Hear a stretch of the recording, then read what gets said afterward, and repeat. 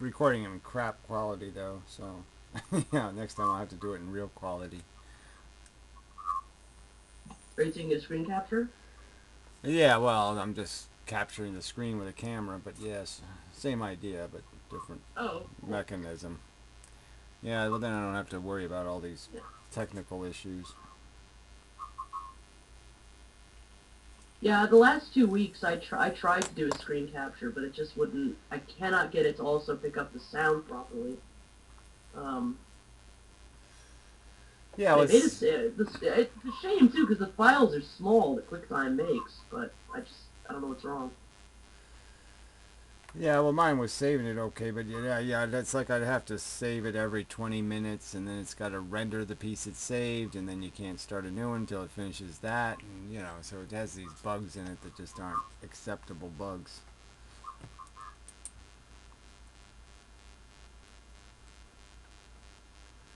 Yeah, It's too much for my computer's an okay computer, but it's just not good enough for that kind of shit. It just can't do all that multitasking shit. One thing at a time.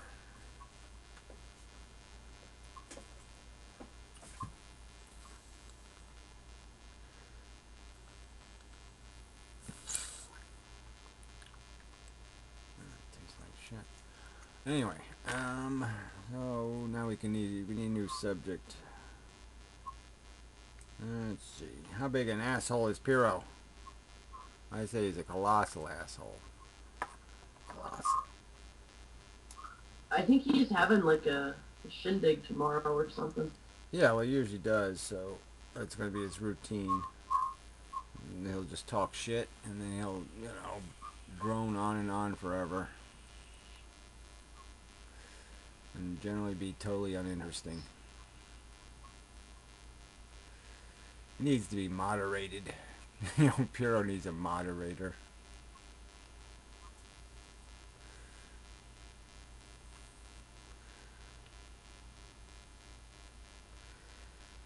Hmm. Yeah, Para reminds me of one of those people that you're like, oh yeah, well I just went to the gym and I have a new fitness instructor, and you look at that guy and you're like, yeah, well maybe the fitness instructor needs a fitness instructor. Yeah, well, I guess that was somehow relevant. Maybe. Oh wow, that was an analogy. Yeah, I don't know if it really fit though. That was the relevancy issue. It might not have fit enough. Not close enough. Wow. I mean, if you can come up with something better, I would love to hear it. Probably.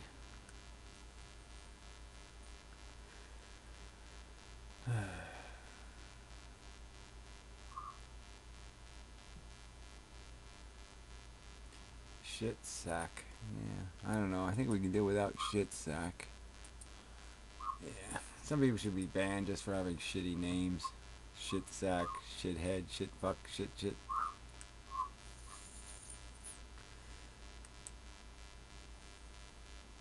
Why man?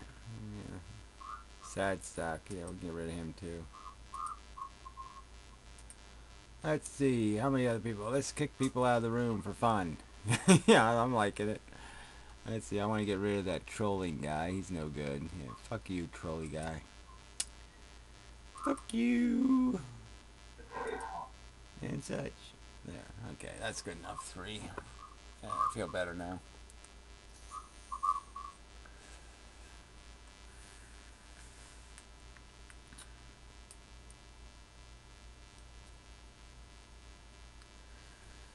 All right, so let's pose a Yeah, so question. anyway, Gary, Oh. nothing. Gary, you guys supposed to be hit by this winter storm coming up? Nothing. Yeah, I don't know. I'm gonna get rain or something. I don't know. The roof will fall down. I don't know. It'd be kind of bummery if a bunch of shit falls on the roof and the roof's got a bunch of snow on it, and then it'll get heavy and the roof will fall down. So yeah. It'd be not for nothing. Not for nothing. But yeah, not for nothing. I don't want my roof to fall down. Not for nothing. Oh, we're gonna do this now? Yeah. We're gonna do this now. Yeah. That's what we're gonna do. Yeah, we're gonna troll you. Okay. We had one of the Trolling. 5 worst storms in Chicago history this last week. That was fun. Yeah, well, we had, it wasn't the worst, but it was enough, and it didn't go away, and that's the problem. We had all this damn snow, and it hasn't gone away. Same here. And if it rains on it, rain and snow equals heavy slush, which is bad.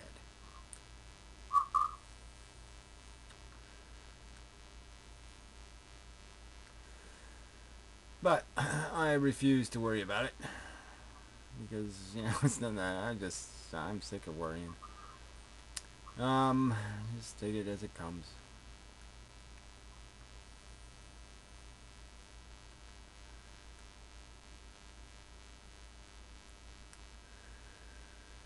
So anyway, I guess I'll have to pose a question of some sort. So, life, is it a bug planet, or is it connected? Bug planet or connected? Or something in between. Connected bugs. Well, my opinion is it's all gravitons. Well, that was not one of the choices, but okay. I'll accept that. Correct answer. Rather than rather than connected, I would suggest reflected. As in the Buddhist doctrine of the web of diamonds. Every locus, every point, reflects every other point. And it's in that reflection that there is a connection. Yeah, but reflections are an illusion because they're not really reflections. Yeah. They're regurgitations. Well, no, they're illusions. Well, I'm just saying they're regurgitations. I mean, something has to absorb and then readmit. So it's automatically a corruption of the. There's no true reflection. There's just a reprojection. And, so it's just based on the quality of the reprojections, you could argue. But I think when we look in the mirror, we see ourselves. I mean, so, I would guess I would argue that the reflections are close enough. It's kind of creepy. Like when you like actually look into the mirror yourself, it's creepy. It depends on the mood you're in. I mean, if you're in the mood for love, it could work out okay. But yeah, if you're in the let's be serious, what am I? And then you start looking at the funky, weird hairs growing out of cowpox. Could give you all kinds of stories about that. The funky, weird hairs. He actually split a hair in his video, right? I think it was a trick. I think it was a trick. Okay, it was one hell of a trick. He split a fucking hair. I mean, fuck. I mean, with his fingers. He split a hair with his fingers. He pulled it out of his face first, too. Yeah, well, that part's easy. But, I mean, I'm just saying, I mean, splitting one with your fingers, that's a talent.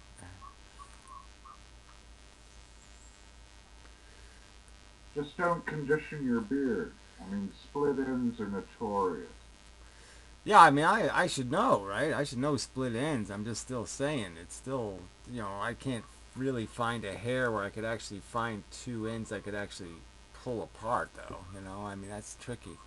I have to somehow split the end for more gracefully to be able to peel the two pieces apart. But yeah, who knows? Beard hair is a little thicker.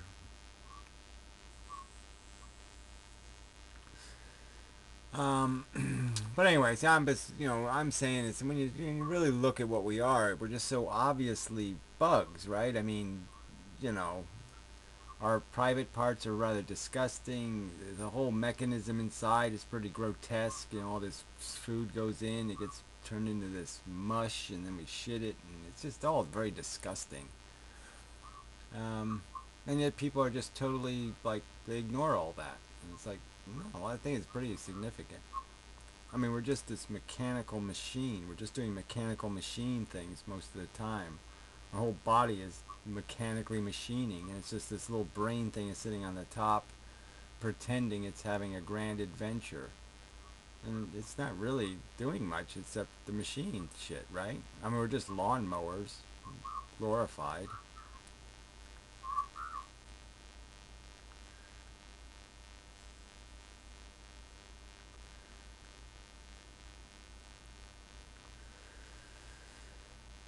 So why would you think the brain isn't mechanical there, Newton?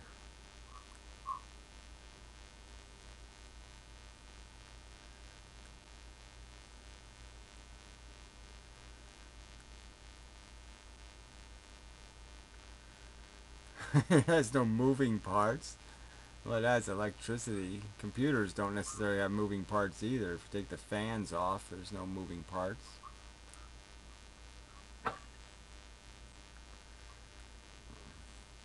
Well, the solid state hard drives nowadays, buddy, you're behind the times.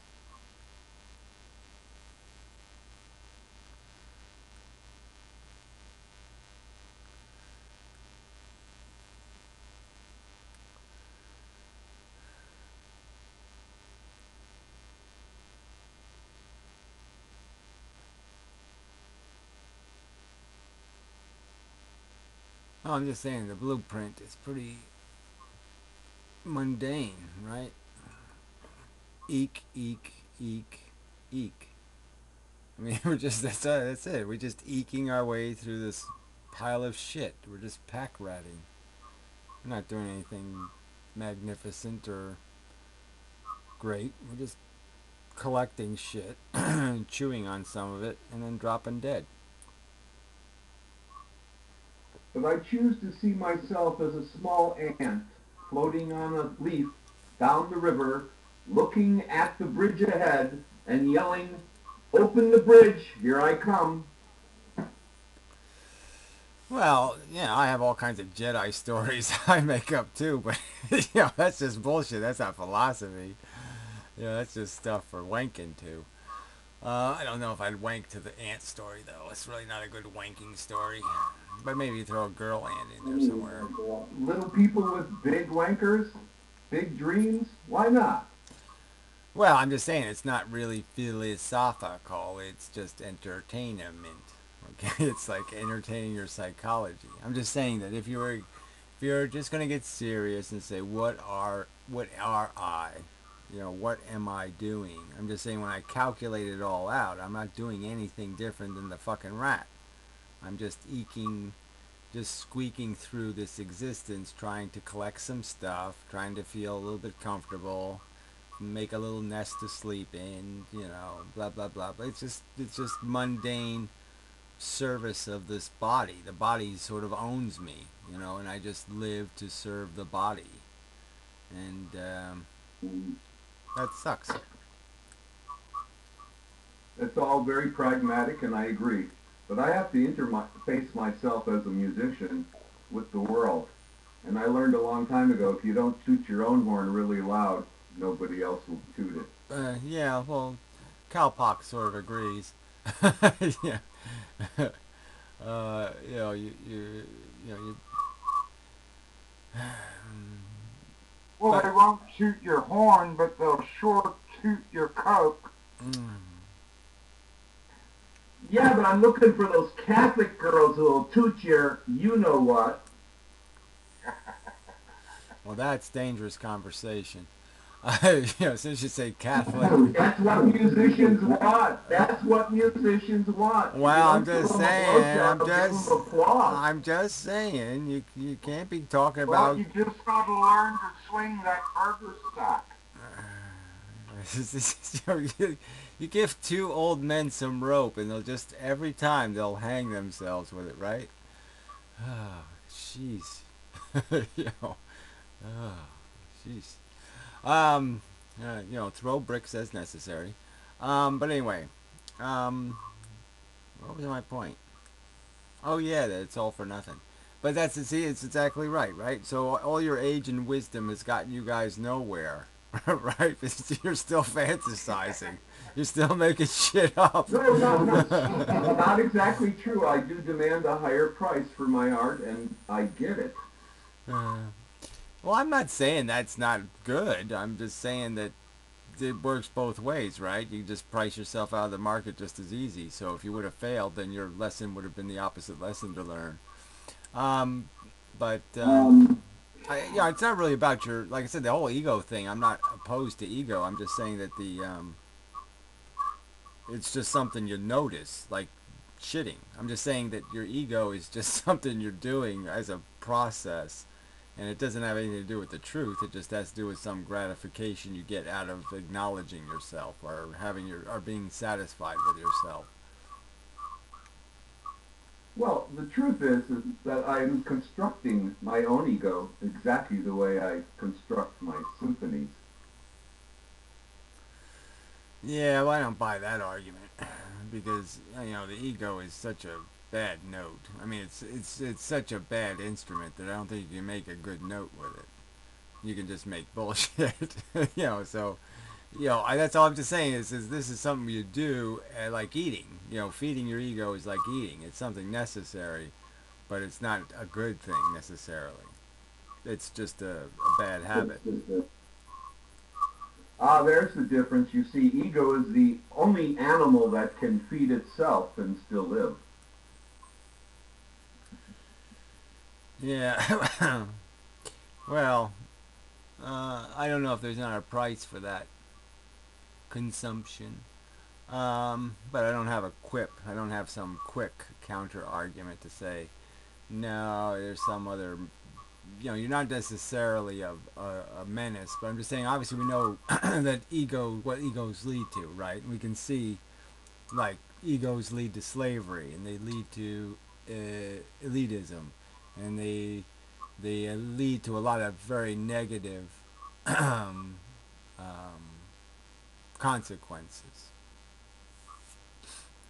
That I agree with. If you look at the art world today and what's going for art and what's selling, I agree. People have played that game all too much.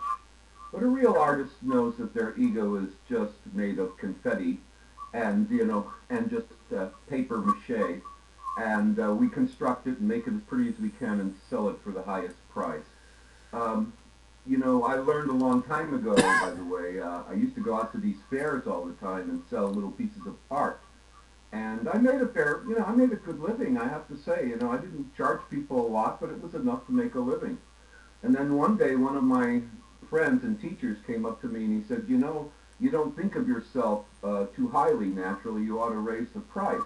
I said, well, if I raise the price of my art, it probably won't sell. He said, well, if you keep telling everybody subconsciously that you're not a very good artist, I'm sure it won't sell. So I doubled my price, Gary, and I started selling right away. I made 4 times the money by doubling my price than I did before. Yeah, I know, but is that a Really good thing lucky. or a bad thing? I'm just saying that I had a situation where I could sell something for $350, right? Some little piece I made, and all I had to do was sign it, and the person would have bought it, but I wouldn't sign it, right? So they wouldn't buy it unless I signed it. Because it was only signed art that counted, right? That's the only kind of investment art that's permitted. So I mean, but it's just saying that because what does that have to do with? I mean, my signature isn't part of the art. I'm not gonna tattoo the thing. The thing is what it is. It isn't me. It's it. Okay, it's not. You know what I'm saying? I mean, I didn't like the idea that it was being valued because of an individual making it, rather than valued just for what it is. I wanted it to be a thing, not anything else touching that. and that, but I'm just saying. So I don't know whether that's a good thing or not. I mean, whether or not you make money, I don't know whether it has anything to do with whether or not you're being an artist. No, you're noble and you're humble. But a lot of art is perceived value. It's an intrinsic. It's not like you're taking something home and plugging it in and playing with it. It's not a utilitarian thing. It's not an application. It's something in the mind. And I just as know, you I were know, but that's what seeing I'm you as sort of. being the more valuable artist, then when they buy the art at a higher price, it has more value to them and to their friends. You're not cheating them. You're not cheating them at all. What you're doing is you're assisting them with understanding that what you do is unique and valuable. Yeah, I know, but I just don't know whether that's what people are seeing, and I don't know whether they're getting it. And you know, this is just a commentary I have about art. I mean, if uh, uh, Michelangelo had signed the David, you know, in some overt way, like right across his belly button or something, he, you know, chiseled his signature, it would have diminished the statue. It would have just been a distraction. And I really find it obnoxious when painters paint and then they slop this signature on it like this is now part of the painting. And to me, it's obnoxious. It's an insult to their painting that they've graffitied on it. And it's like, well, this graffiti is just a distraction. It's another piece of art, maybe your signature, but it doesn't belong on this art. It's just like putting a it's like it's tearing it. It's marring it. It's messing. You know what I'm saying? It's like shitting on it. It's like blowing your nose on it. It's you know it's what does this signature have to do with the painting? And it's, I just find that obnoxious that they don't even think to sign it on the back or do it somewhere else. But this idea of signing the piece and so aggressively, you know, where you're just to me it's very distracting. But wasn't that a thing with Well, galleries for a long time, where they wouldn't accept painters that hadn't signed it on the front? I mean, now it's totally normal for people to sign paintings on the back. Well, the And, I mean, problem I don't here, even know how. the Go problem is ahead. the disconnect now. Now the signature means more than the artwork. I was in New York with my friend Peter Max, and we went out to dinner one night, and we were eating, and then I said, Peter, I don't have the money to pay for this. It was a very expensive restaurant. He says, I don't either, but don't worry about it. So he called the maitre d' over, asked for the manager. The manager came out, and he said, what if I draw something on this napkin for you and then sign it? Would you take that instead of the money? And the guy said, in a fucking heartbeat. So I realized a real artist who is well known can create money any moment by simply signing something. I know, but Their I'm just saying name that and that's their not. ego I'm are one. just my point is that's not a good thing though. Is my point. That's a Well, bad I don't thing. believe that either. But All yeah, right, so I that's that. agree with that. I'm just telling you that's the way the system has been set up. And a lot of art today is coming out of factories, not being produced at all by the artists, and they just come in and they batch sign stuff, and it sells for enormous amounts of money. I don't like that. I don't agree with that because I take great pride in putting my name on my work. yeah. And that's it. You know, what I do, and I sign it because it's me. That's it. That's all I want people to know is what I did. You know, what other people are doing. But unfortunately, the industry has gone so egocentric that now the signature is worth more than the art. The art can be jobbed out in China. Well, again, it doesn't even matter whether well, it's now we jobbed need out. perspective. It's still the Picasso scenario, in my Um, opinion, now, where you know 10% of his art might have yeah, some sort of value, 90% is shit, but the 90% is appreciated because it has the Picasso because Picasso shit it. So somehow it's holy shit because it's a Picasso shit. And that's the nonsense part. I mean, I think the art has to earn it. Okay, I mean, maybe Michelangelo actually made a bad piece of art. I've never seen a bad Michelangelo, but maybe there is one. All right, but the fact and the The end of fact his that life, he did something shouldn't mean. Oh yeah, the unfinished ones. Yeah, he has a lot of the just last PA just an arm sticking out of a rock. You know, he has a few of those, just No, arms. You know, no. His last Pieta was really bad, but he was old as fuck when he was doing that. yeah. well, Similar. it's interesting. The sign drawing on the back of a check was Picasso's trick for never paying for a meal because the drawing was worth more than the meal. Heard of that. But it's interesting that you mentioned Michelangelo because his early Pietà was consistently confused as the work of another artist. So he went back into it and signed it right across the front. If you look at the Sash of Mary, it says this was made by Michelangelo. Yeah. He's right. Yeah, well, I'm The just one that's saying now that. behind glass that got its face smashed, right? Yeah, Yeah, Mary lost her nose. right. Yeah, We moved it back on. well, I'm just saying that I think I'm grateful that most of the time sculptures aren't signed. I'm just saying that I'm sort of grateful that they're not. Because I think it would detract from them, and that's my only point in bringing it up. I'm not saying it's wrong for somebody to be acknowledged for their work. I'm just saying it always annoyed me that the acknowledgement is sometimes bigger. It's too big. It defaces the work. Well, Well, every Rodin is signed, but it's somewhat a little more complicated than that because no one work, well, save the man with the broken nose, was a work of Rodin alone. It was an entire atelier, a whole crew casting this now. Yeah, It's well, sort of that's a whole hard to say nother whether subject. the That's involved. that's a whole nother subject. The idea that you can manufacture, things of beauty, and so obviously, there's probably a lot of that kind of work where more than one artist, is responsible for the creation. Um, A lot, you know, um, increasingly more and more. yeah, well now especially, because now it's all just a style thing. But I was just thinking about Van Gogh. The weird thing about his signature, it was too big in my opinion, all that stuff. But it was always kind of consistent. It was in the same. It was in the same feel as the paintings. It was just as much as an abstraction of a signature, if you know what I mean. I mean, his signature was almost as abstract as his paintings were.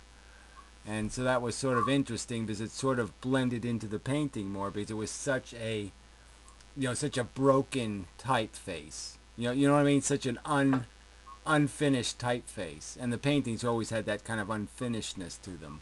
So it was kind of a good compliment.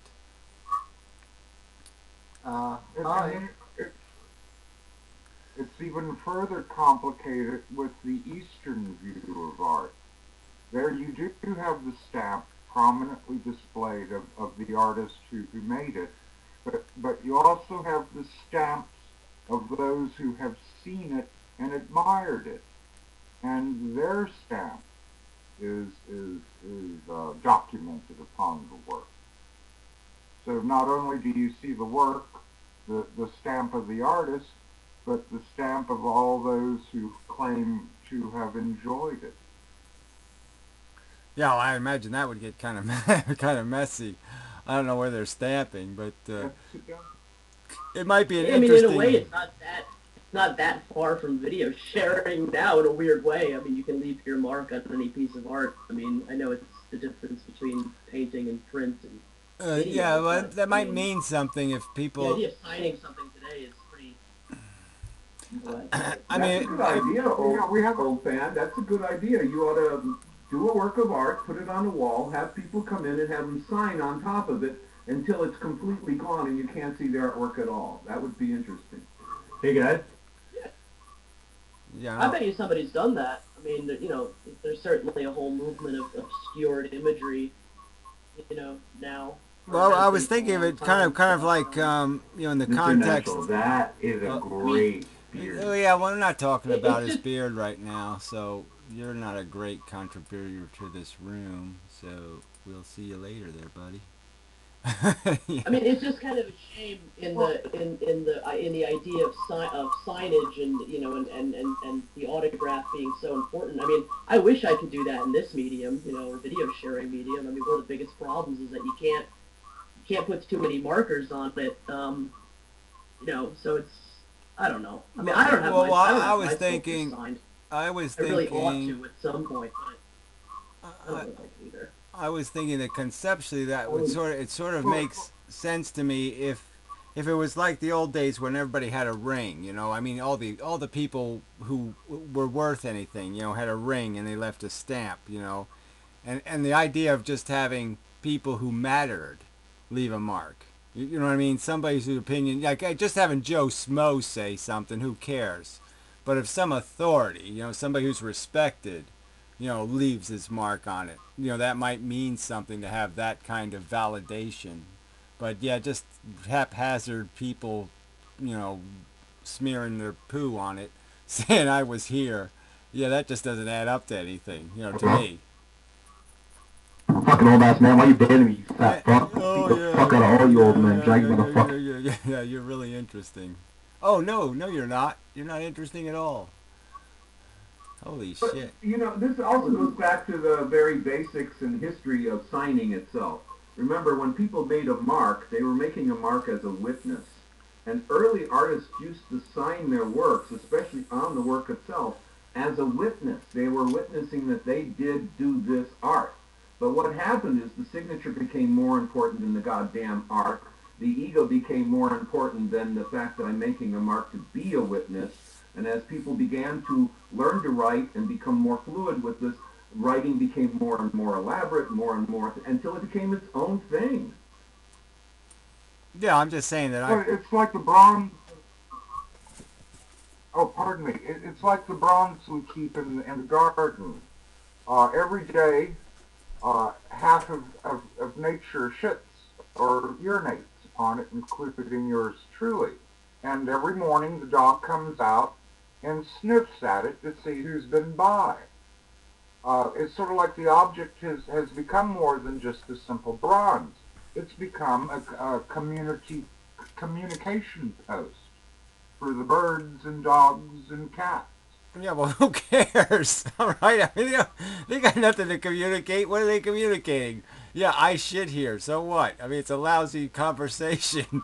A conversation about who took a Oh, dump. oh, sir.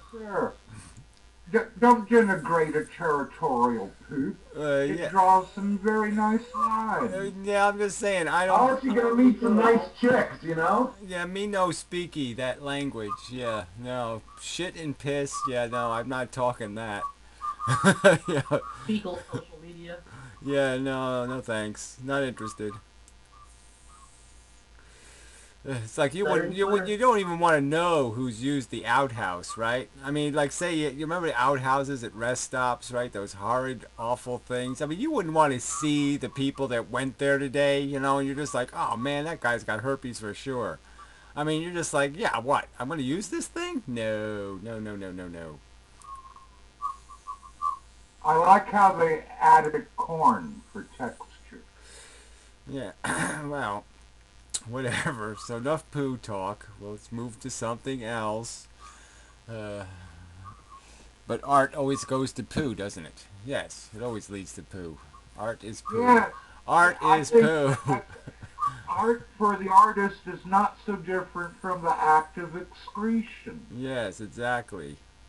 Mindless If it excretion. doesn't come out, you'll die. I'm Mindless, constipated. mindless. Let's add the mindless part. No intelligence required. Even babies can do it. 3 out of 4 artists say oh poop. Yeah. Well, 3 out of 4 artists are Well, incomprehensible, and that's part of the problem. Um, but for constipation, wheat bran does wonders. I have to give that a try. I use codeine. That sounds like a lot more fun.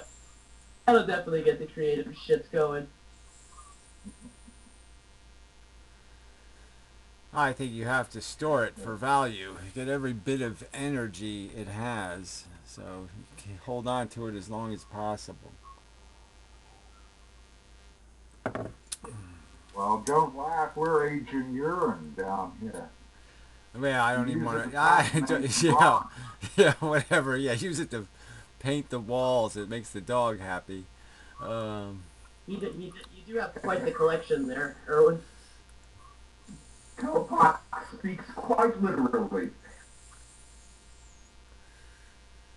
I should probably take up that habit, just as I could use it as deer repellent. Probably.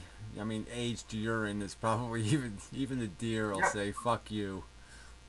I ain't coming back here. It's aged urine. Rabbits are no longer an issue. We gotta get you guys super soakers. Speaking of go that route. I have already bought Especially if myself you're a tobacco smoker. a water rocket for the purpose. Yeah, so I can spray it all over the whole town. I'll shoot my little rocket up and spray it. You can also stack up the containers during the winter and use them as a thermal mass for insulation. Yeah, well, yeah, no, thank you. Wait till the next earthquake, right? Boy, you're gonna be buried under it.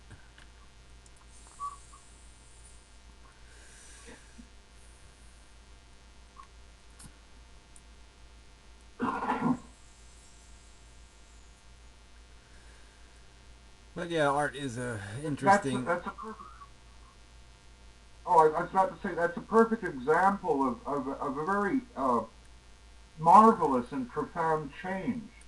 Uh, Ever since we started synthesizing urea from the decomposition, the destruction of natural gas, of methane, uh, urine no longer has its importance. It used to be the primary, that vegetative matter used to be the primary source of nitrogen in agriculture, Well, as well as industry. I don't know about the primary source. I don't know, but I guess it's at least it does cycle. It moves it through the environment, so I guess that's sort of a source thing. But it's just migrating it. Um, I've been using I've been using chicken feathers in my garden because they're almost pure nitrogen and they take a long time to break down. I mean, they take about 5, 6 years. If you could hydrolyze it with a strong acid, you would have much quicker results. well, I suppose you could also bake them. You could cook them.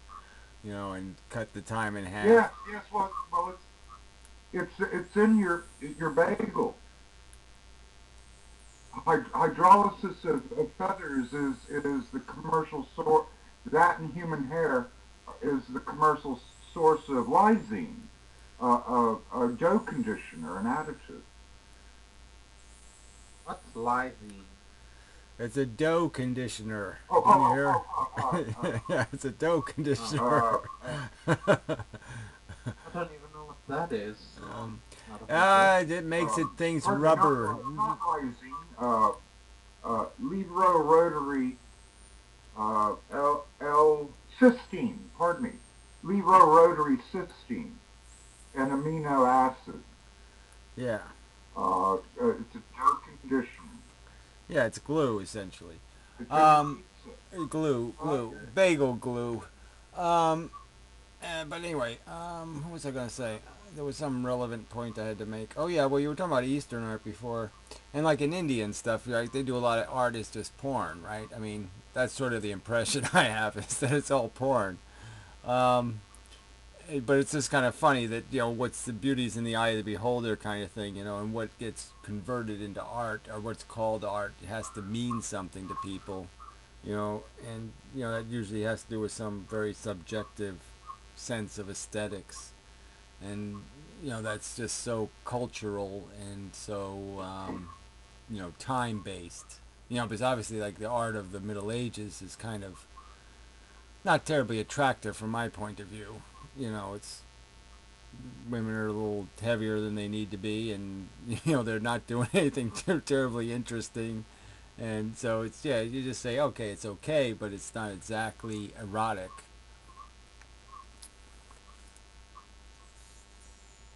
But then you can argue that some perfect photograph of some perfect woman or something could be some beautiful image, and it's not painted, it's not art in the sense it didn't take any hard skills to create, um, but it does the same thing. It's feeding the same need.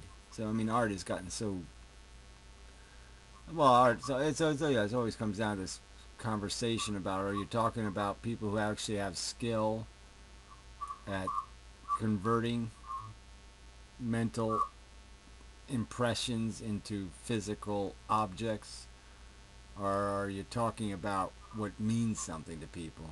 Because that's sort of where art's gotten. It's like a celebrity art now. It's You don't know whether the celebrity means anything. I mean, are the actors who are getting $10 million a year really great actors, or are they just pretty enough? And because film has gotten cheap, it doesn't matter that they can't remember lines and all that kind of crap, because they can fix all that shit. I mean, they take 9,000 takes, so you really don't have to be a very good actor anymore, right? I mean, with 9,000 takes, you can't fail, right? Because even when you're failing, you're probably succeeding in accomplishing the task. Yeah, the film crew just came by to film We me find it again. hard They to took 100 hours of video, Gary, and they're only going to use about a minute and 30 seconds. But isn't that the value of that, right? Because obviously in the past, you had to be right on the first time. You know what I'm saying? I mean, back in the Cecil D. DeMille days, you couldn't afford film. It was really expensive. So people had to get it right in the first take, or it was really expensive. You can't do it twice.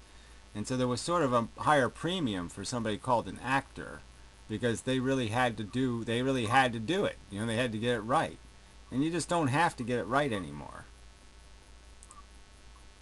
That was the problem with Ayn Rand's movie, when they were doing that, what was it, Atlas Shrugged or the other one?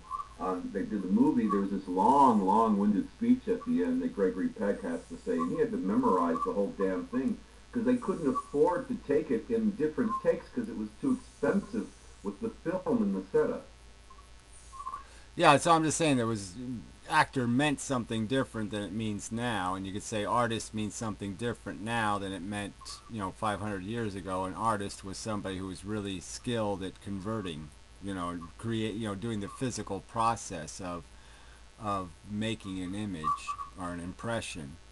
Where now artist now is more about the concept, that they're artists of concept, not necessarily skill at rendering. Their skill is in conceiving. You know what I mean? Conceiving is the higher premium now. Conceiving of the image has more value than rendering the image.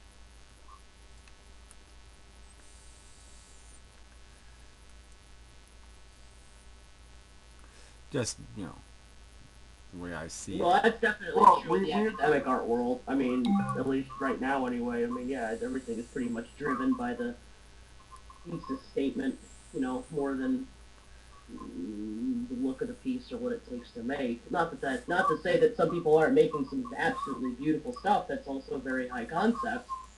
Um, but yeah, you do. I mean, you don't know. I mean, very few people go to art school anymore to learn a skill of any particular kind or to refine. I mean, really. I mean, a lot of people end up going to art. There are art schools that specialize, in like, the fine arts as they, are more traditionally Well, you taught. can But almost argue I mean, that a the lot of people who end up going to art school are terribly disappointed because they're not made to do any of that.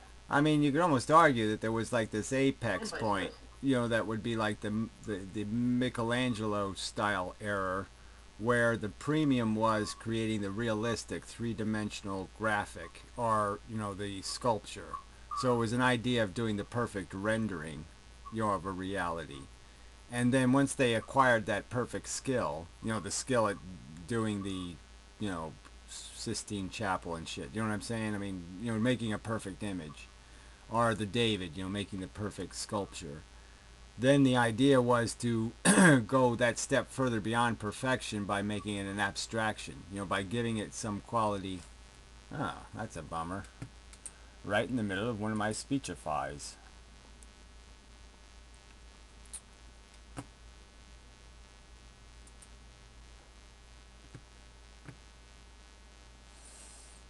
Now I'm going to have to sign in again. So it doesn't give me, I don't have any of my magic powers. That will not do. I don't want to load the chat room, you cunt. You mean you bastard? I want to sign in. You fucker. It still doesn't remember my name.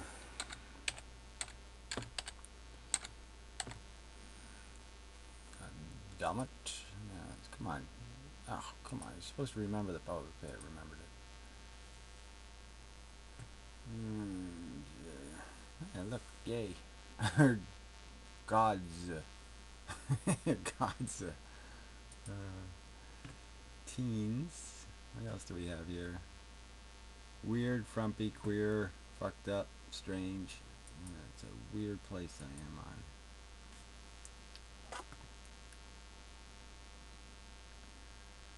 Doop doop doop doop doop doop. Loading and such.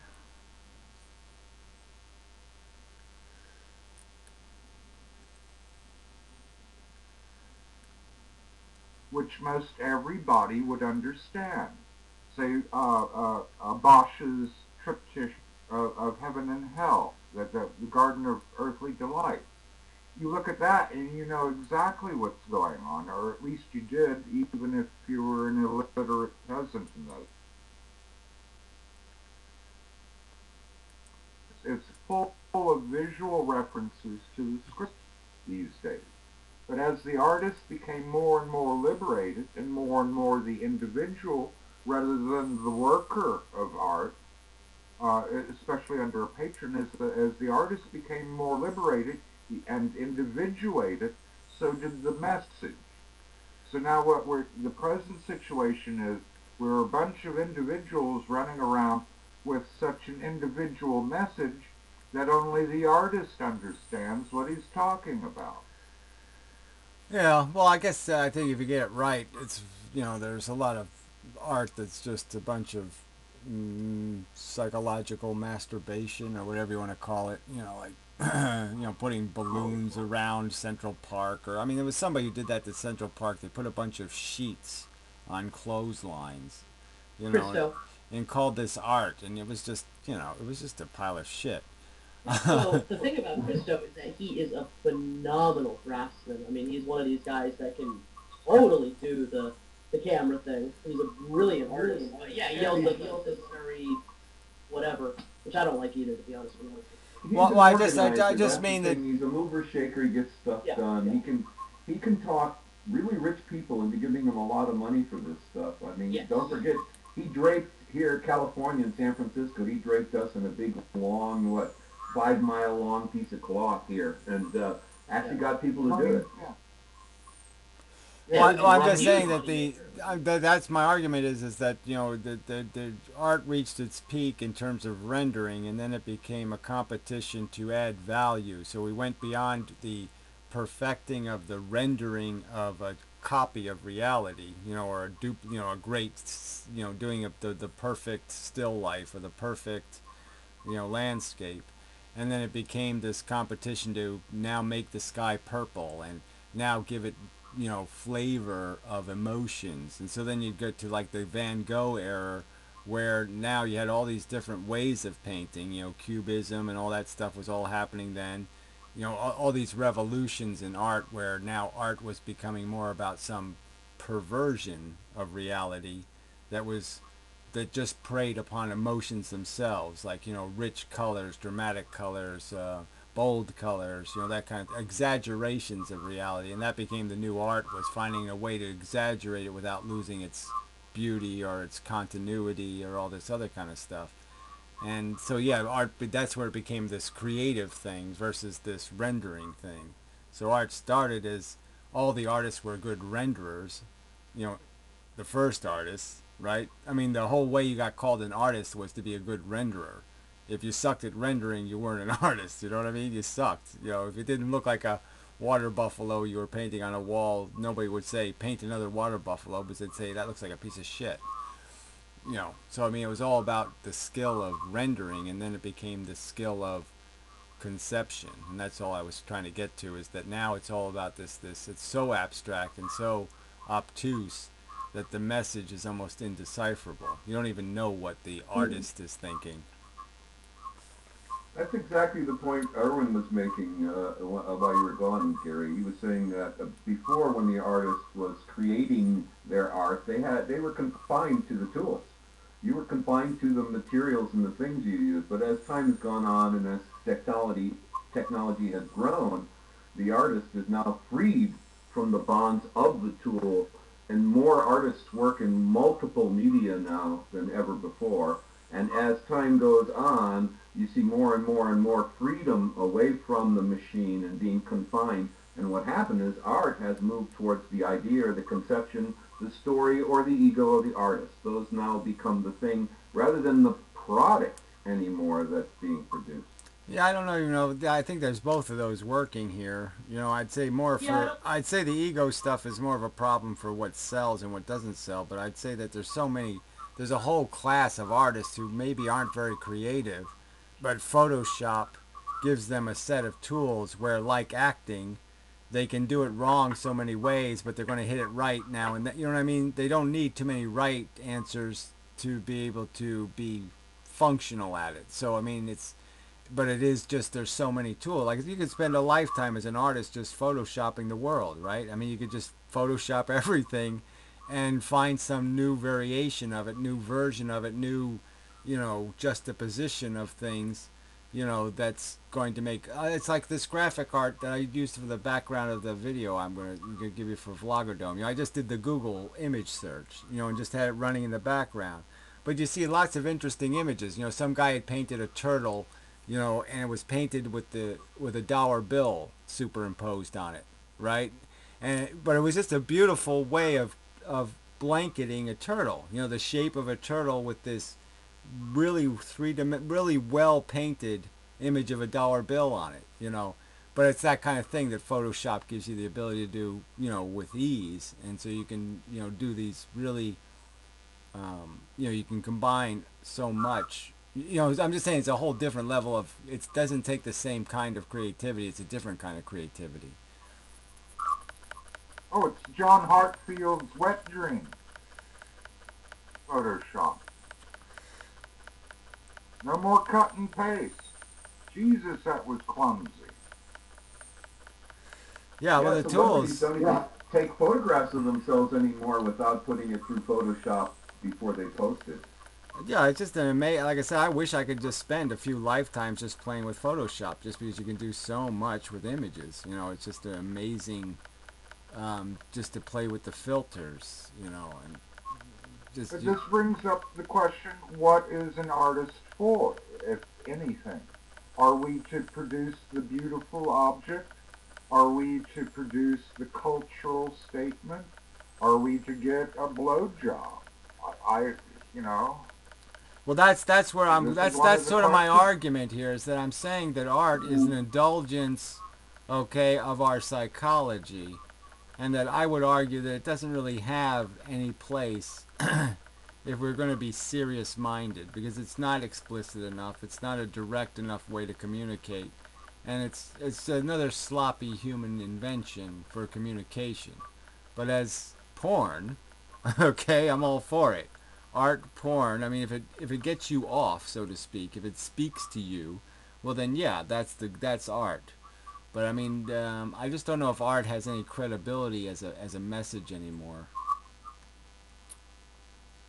I take a much wider stance. The word art itself comes from the word artifice or artificial or architecture, which means it is uniquely a creation of mankind. It's not divine intervention. It's not bubbling up out of nature. It's not aliens coming down and drawing. It's not given by anything fanciful or imaginative beyond the fact that it is something that a human being creates. It's artificial. And in that sense, for me, that's holy. Every person's individuality being expressed through their art is a holy message for me. That's the way I see it. Yeah. See, So I if just there's spirituality, it's appreciating each other for who we are and expressing that to each other. yeah, I just don't have any of that in me at all. I don't have any of that presumption that everybody has. We know that. That everybody has a masterpiece in them or something, because they don't. What they create is shit or bigotry or obnoxiousness or insensible silliness or some other stupidity, and there's nothing to glorify about expressions. We were but given a simpler, but that's the real thing. we were given a simpler definition. Art being any contrivance or device wrought by craft or skill. That does make the bird an artist. They weave their nest. That makes the spiders. I know, And but artists, it's they a need their formula. web. It's a formula that doesn't even measure up to my psychological repudiation of art. I mean, at least our psychologies are complex enough that we demand something more than formula art, right? Now, Bird is just formula art. Sometimes artists like me, I would almost argue that some part of my art was very formula, in that you learn tricks, contrast, you learn about shape distortions, you learn about the hidden, the disappearing edges, you learn about different techniques for rendering, and so you just become somebody who follows the formula, the recipe. I become a cook because I can follow the recipe in the book. And there's a certain amount of art that sometimes is just following the recipe. You're not really creating. Again, you're trying to recreate something, so you're not even, it's not like you're creating, like if you try to paint a tiger, it's not like you're creating tiger. You're creating an impression of tiger to match your own skill level even, right? I mean, sometimes I'll stop a painting. Like I stop paintings when I'm halfway done because I say, shit, this might be as good as this gets. I mean, it's a cool image the way it is now. If I fuck with it trying to make it right, I might make it wrong, because it's wrong just the right way now. And if I try to fix it, I'm going to break it. And that's a weird place to be in. It's when you look at a painting and you say, I just don't know if I can make this better. All right, well, how do you answer the elephant who paints a self-portrait? Well, that's formula all over the place, right? Because they've taught the elephant the step-by-step guide. So the elephant learned stroke by stroke by stroke by stroke by stroke. The elephant isn't painting a self-portrait. The elephant's only learned how to count to 25. And it knows it has to do 25 strokes, and then it gets rewarded and has its belly rubbed. Yeah, that's fine. It's art We enough. have I mean, I just art. think art is one ever-expanding giant bucket of slop, and I mean, a lot of it's edible, a lot of it isn't. I mean, I think what's happened is just this, yeah. I mean, I think it's basically what you're saying. I mean, the idea of this artist as a certain kind of creator has died, and I that's fine with me, quite frankly. I think the best thing about art is that it can be anything, and anybody can do it. Well, I don't know, really but care. it's I don't like care if it's you're an like artist, being a although it sounds plumber. so fucking special. Being as a plumber's changed. I mean, you could almost say blacksmith was the original plumber or some kind of weird thing like that. I'm just saying, but obviously they had a definition. You know what I mean? So it's like Teamsters have changed, right? I mean, they're not driving horses anymore. They're driving trucks and boats and docks, and so their job description has changed substantially. So obviously, artist has changed. And I just mean that some of the change is into a realm that is just so ambiguous that I don't know if you can acknowledge it as being a skill. I mean, it's a kind of It's a skill. I mean, if I'm thinking of the kind of work you're thinking of, I think it's the skill to it, which, yeah, is kind of an ambiguous term. I agree. It's playing a kind of academic system. I mean, there's all these conversations about objects under some sort of context. And, I mean, and so people play into all of these various ongoing aesthetic conversations, and it's not a lot of it's not particularly absorbable by. And all of it's not particularly interesting or palatable to a wide range of people. So I agree with that. Well, look, Picasso was a competent painter, right? So he could paint landscapes, he could paint paintings, that were actually paintings. I mean, he didn't start off as an abstract artist. But I mean, if I do like a Salvador Dali Picasso comparison, and just say, what is Picasso really doing? I mean, at best, at your best glorification of Picasso, you can say that he's like Warhol or something, that he's playing the market. He's giving people what they want. Or he's doing some, symbolic representations of things that mean something to people. So it's logoism, or iconism, kind of. But it's just so distant from something like, how long would it take Salvador Dali to create one of his pieces? You know what I'm saying? Because the amount of work that had to go into mastering the creation of the images in the proper proportion and the three dimensionality, and I'm just saying, I mean, the detail alone is just, there's no comparison between a Picasso and a Dali. Yeah, but I mean, I think the way that individual practices have changed to become so different too. Like, yeah, I can do the really intricate sculpture stuff, but I also can do the real slap it together stuff too. And I mean, so I think people are operating on both levels a lot of times as well now, and that's kind of changed that. Well, I'm just saying that I guess I'm not going to call somebody a plumber, if they're gluing plastic pipe together. There's a certain line you have to draw where you say that's not plumbing anymore; it's something else. I mean, if it's not. This just gets into like we're fighting Pokemon to me. I mean, yeah, I mean, we all have. I mean, we're doing that with aesthetics essentially, and I mean, I get what you're saying. I really do. I mean, there are some people who are just. Well, as long as it's all, as long as it's all going to be thrown into the same bucket, I guess I'm almost going to say I don't want to be called an artist, just because I don't want to be in the same bucket as the thing being called artist. Okay, it's a club I don't want to belong to, because it's a club of propaganda and bullshit. The artists is that we're all living in the bucket. I mean, Taiwanese noise music has got its foot in Jasper John's face, and Michelangelo's got his dick in I don't know, some dancer's mouth. I mean, it's all mixed together, and it's all consumed and regurgitated back out. Groucho said, it has lost its meaning and value. As a member. Well, exactly what I'm saying is that, yeah, it's a tricky club to want to belong to in terms of what I'm going to feel, if I was to say what I want to be or aspire to be. It's just like I say, yeah, it's like I don't want to be a cop as long as cops are crooked, maniacal monsters. Does this mean that Mr. Gary will never be a writer of light verse? Yeah, I don't. What he will be is, yeah, I don't know. He's probably already been everything he's going to be, to tell you the truth. But he's going to do limericks. Yeah, that'll never happen. I'll guarantee you that will never happen. Yodeling. Well, if Pyro has his way, you'll be doing physics limericks. Yeah, well, Pyro is full of shit, so that's not going to happen. There's no poetry in me.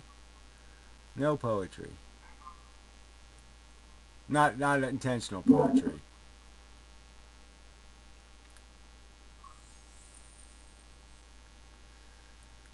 Probably the most poetic thing about you, Gary. That's the beauty of life.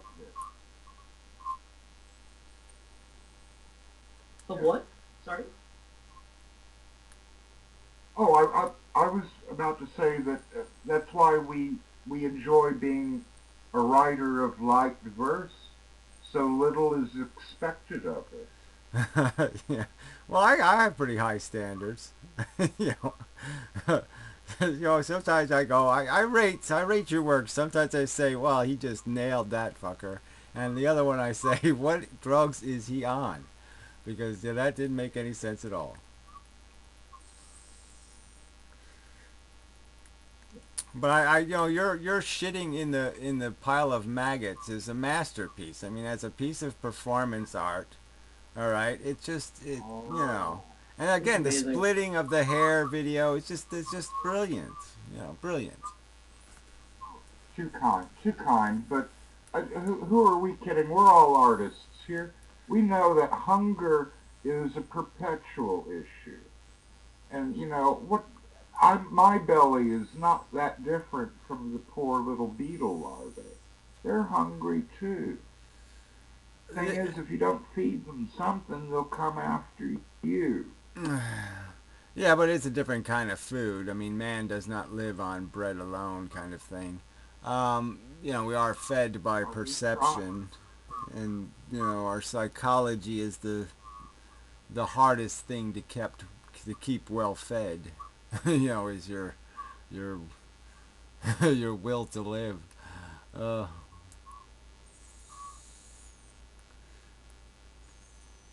They were happy larvae. They've successfully pupated. In the spring, I expect the whole neighborhood to be swarmed with black ground beetle. yes, your neighborhood will be very grateful, I'm sure. uh,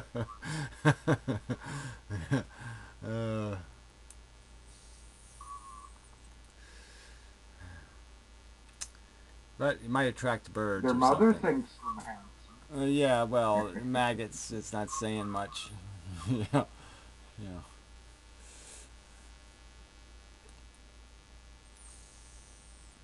And it probably doesn't think much. It They do probably have. the mother probably doesn't even know it's the mother, right?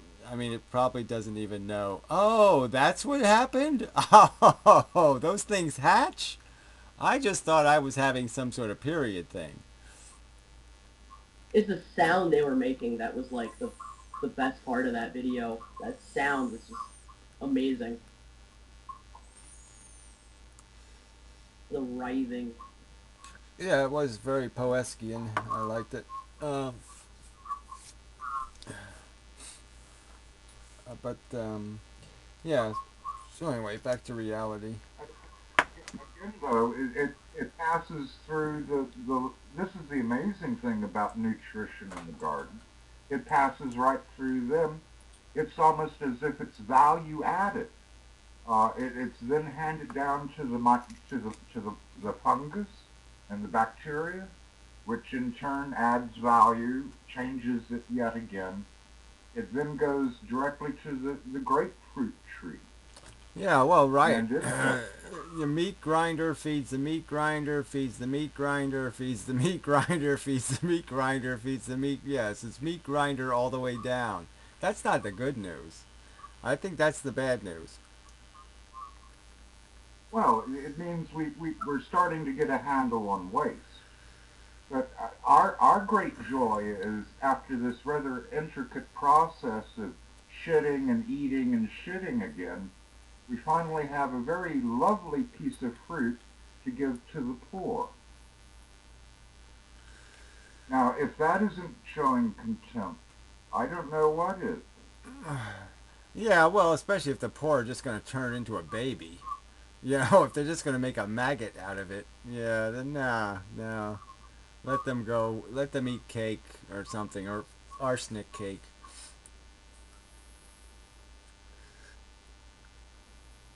Hey, Abba.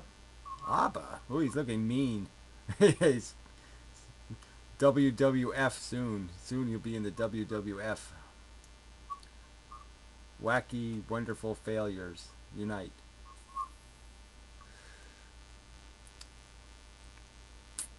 That was a short visit.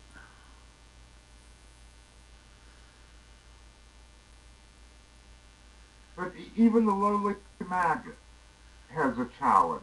Medicine Sans Frontières uses them in the field to debride necrosis. Yeah, I know, but that's And that utility is a utility of just our failure mostly. So I mean, the fact that we need maggots to eat dead flesh is not really a good thing.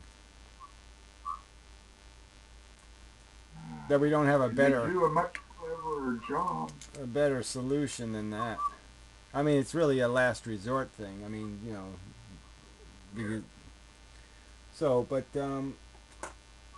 yeah, I mean, obviously, we kind of disagree on the sensibility of this cycle of life crap. Because to me, it just seems like, yeah, it's just meat grinder, and then meat grinder, and then meat grinder.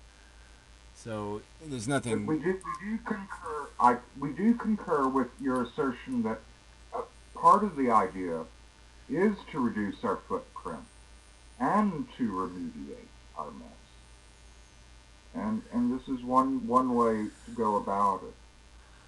Yeah, I think my mission is to throw a spade into the grinder.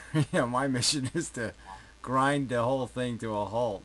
Find some metal it can't chew and break the game. Well, as soon as we fail, as soon as we stop existing, so does the universe. Yeah, well, I don't think that's a valid argument, but you can think so, but I don't think so. I think the universe was here when the Tyrannosauruses were romping and stomping, and it will always, it's doing its own thing. The universe doesn't really care about the maggots, you know, eking out an existence on planet Earth. Now, do you feel that is an unfortunate hangover from Descartes and the Enlightenment, where we adopted Newton's mechanistic model of the universe? Because this mechanism that we speak of so often really has been overthrown by your Einstein.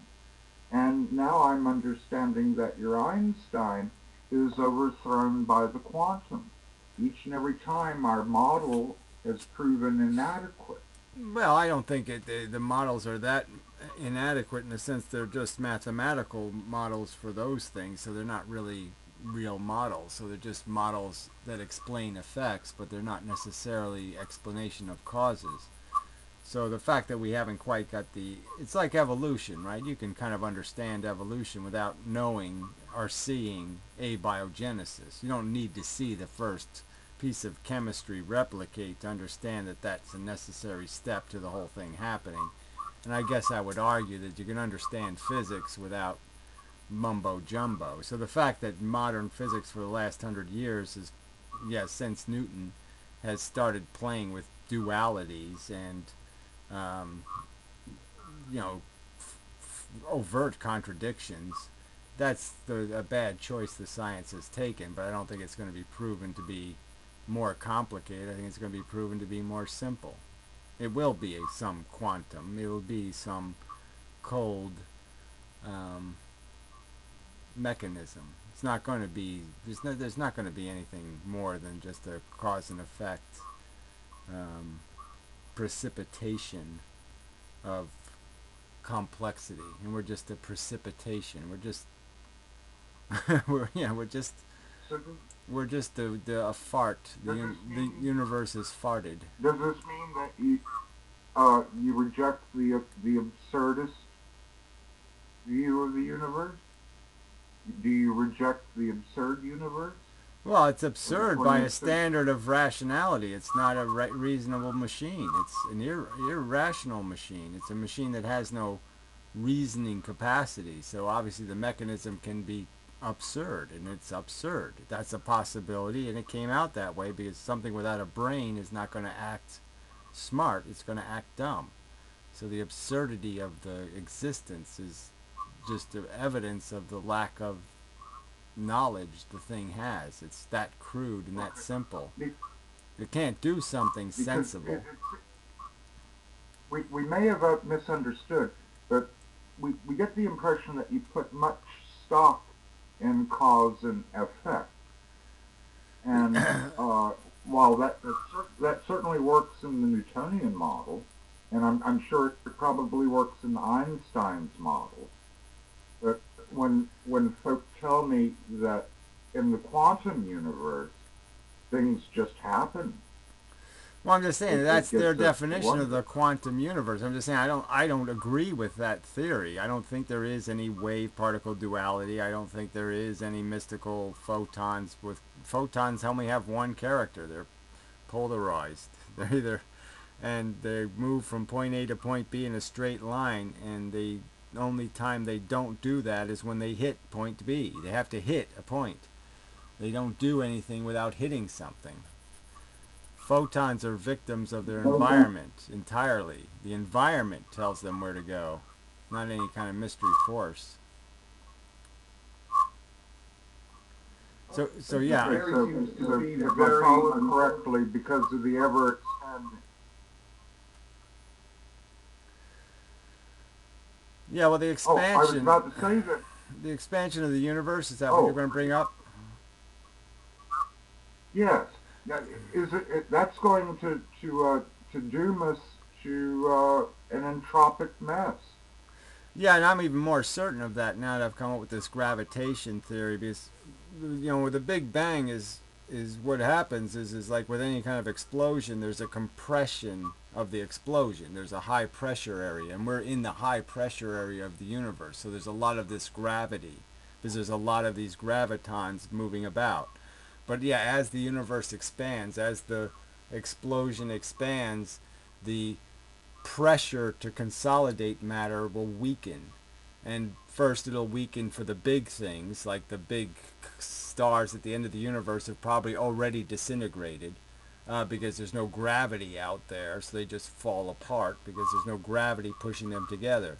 And eventually all the atoms would do exactly the same thing. Without a gravitational pressure forcing them together, they will not stay together.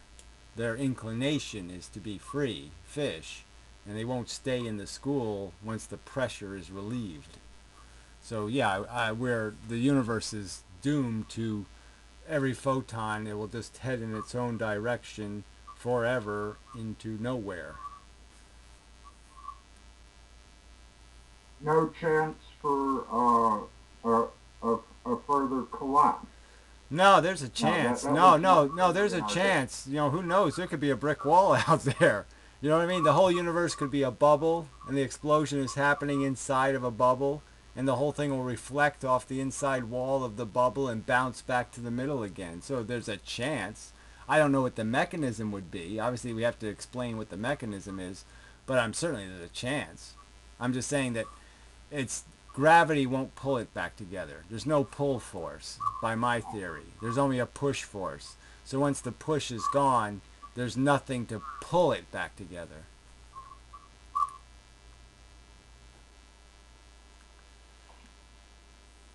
So the question then is, how are you going to shoot the curl? Will you be hanging 10?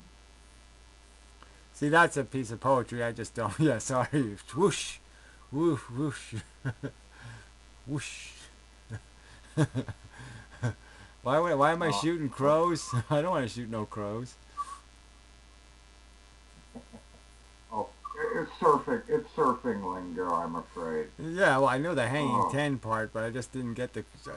Why would I shoot crows when I'm surfing?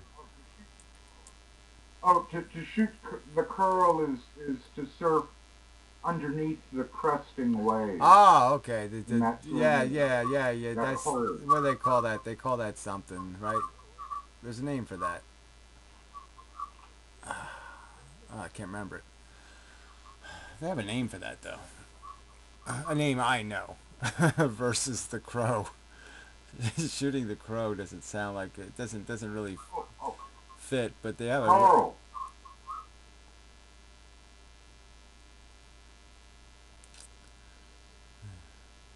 Anyway, so where was I? Oh yeah, so yes, the universe is doomed for failure. All for naught. All evidence of our existence will evaporate.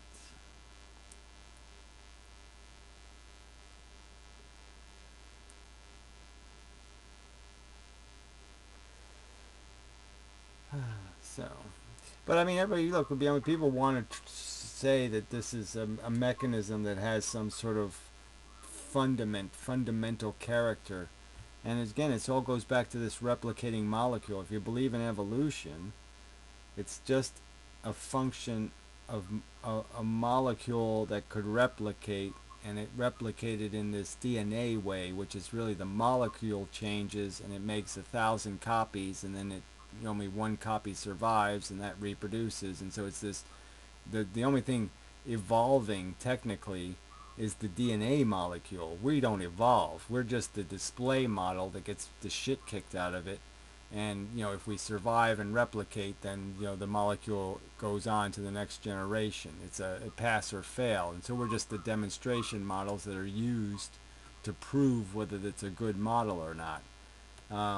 So in that sense, it's just a crude piece of chemistry, and people are going to get all mystical and say the crude chemistry must always exist in the universe, or the crude chemistry is the purpose of the universe, and it's just a byproduct like methane or like any one of the radioactive elements or something. You just say it's just a mechanical possibility. It happened, but it doesn't have any meaning besides the fact that it was a mechanical possibility. But when you think of the odds against it happening routinely, I mean, I could just bring up all the things that happen in evolution one time.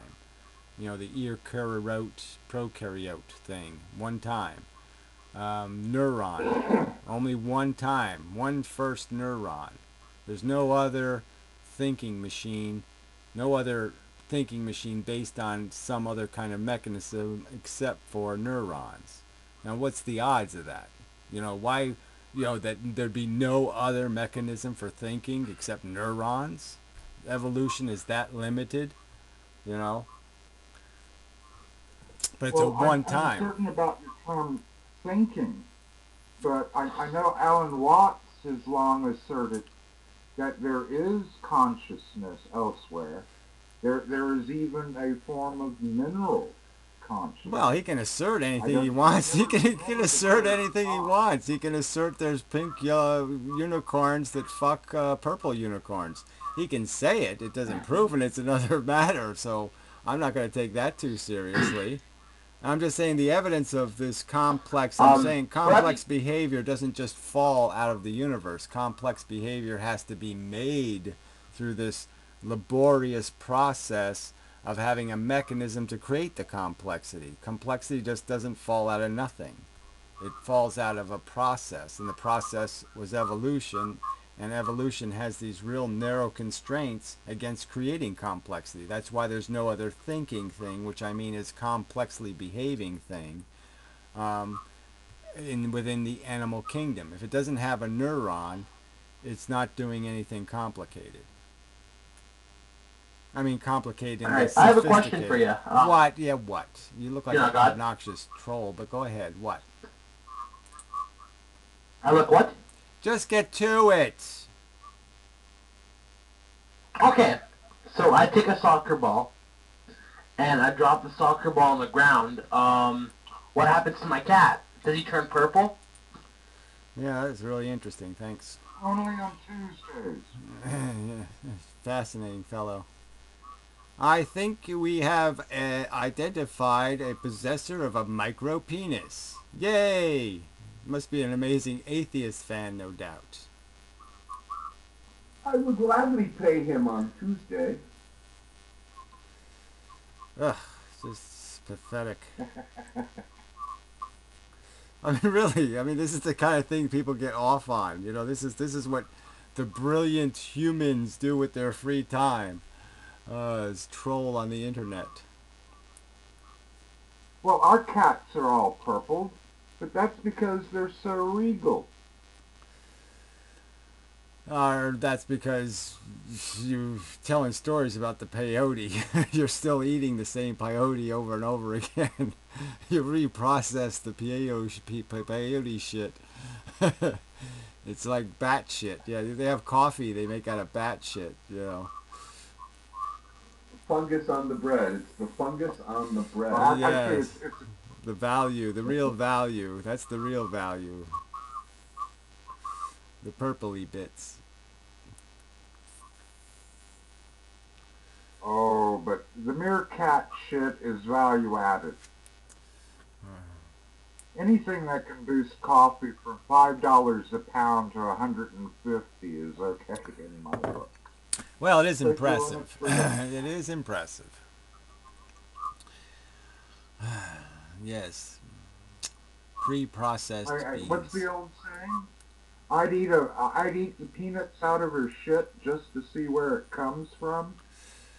Yeah, well, I never said it, so it's too old for me. Welcome to the 40s. Yeah, that was like the 1920s, I think. Yeah, that was before my time. 1920s, they were saying shit like that.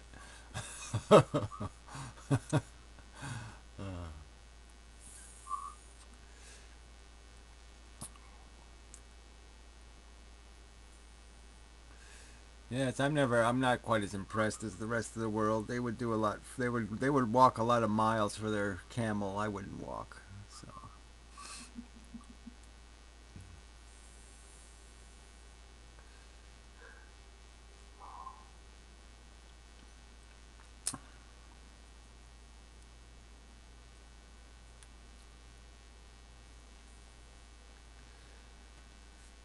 do need So what is Mr. Gary's typical meal these days? What do you prepare? yeah, well, it's just I have pasta night, potato night, and rice night. So it's just, I just rotate those three things basically. Um, but French guy just sent me a bunch of, his ground up dried vegetables and such, and so now I can add some of that. Yeah, that's fascinating. Upside down guy. That's really cool. I can't. I lost my band powers. Yes. Maybe I should move it. Yeah, well, Chaz is still here, I think. I still have my powers. Yeah, no, when I got kicked out, I had to remember to re-sign in. I don't know why it forgets who you are just because you get kicked out of the room.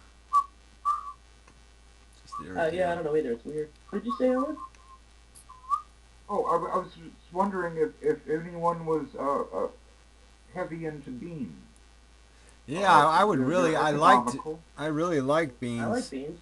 But I can't eat them anymore. I can't digest them for whatever reason. There's some, I've been trying to fix the bacteria in my gut for like 2 years, and I've been doing all this microbiotic crap and all the rest of this shit, and it's just not working. So I still can't eat beans. But yeah, somebody sent me like 2 cases of baked beans, and I'm like, yeah, I'd really like to eat that shit, but I can't. Any help from the enzyme and the Beano? In the There's a Hudo? product now. It's a derivative of Aspergillus niger or black smut. Well, don't tell me what it is. Don't tell me what it is. Just tell me. Okay, so there's an enzyme. What's the name of it?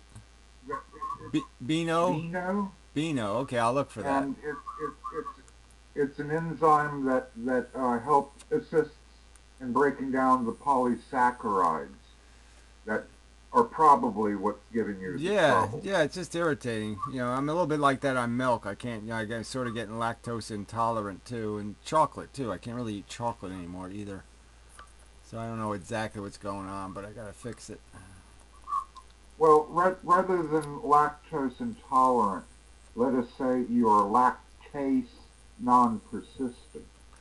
Yeah. Many adults lose the ability to produce the enzyme. Yeah, well, I'm broken. That's all I know. So I gotta fix it. Yeah. All right. Well, you're on the correct path to restoring your gut fauna. Yeah, I mean, I went to all this trouble. I mean, I I was eating horseradish, vinegar. I've been trying all kinds of things to kill everything and then start over, but it just hasn't. Well, I was on antibiotics a lot, and the antibiotics screw you up. I had the Lyme disease 4 times. Well, 5 times, yeah. And each time you're on antibiotics for a month. And that's no good for you. Now, do you keep a garden? Well, I can't. The deers are voracious here. All right. You just can't win. You have plants growing in your soil, and it's fairly healthy. Yeah, I mean, I can grow some tomatoes and I grow some shit, but I can't really have a full scale garden. I can only have a partial garden.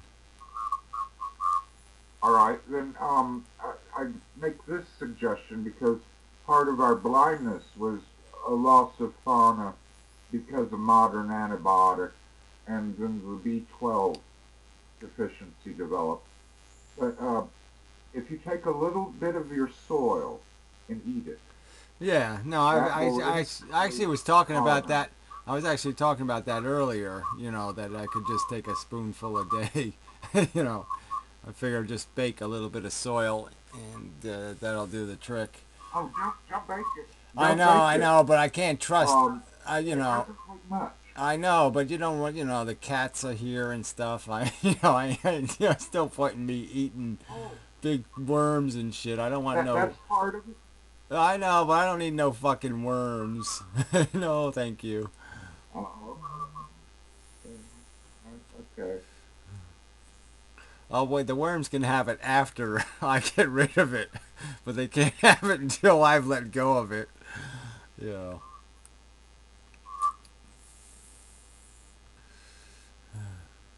Well, there are products on the market for soil inoculation that are simply just a proprietary mix of all the microorganisms. Yeah. Well, I mean, you can And still. I'm even just saying the that, B12 survives, a moderate amount of heat. So I'm just saying you can heat, you can sterilize soil, and the B12 will still be in it. So it's still good for you. sure. But the microorganism that produces B12 won't. Yeah. Well, I don't know if you need that in you Um, though. You don't really need to have that microbe inside of you. You just need to eat enough not B12s. not if you're able to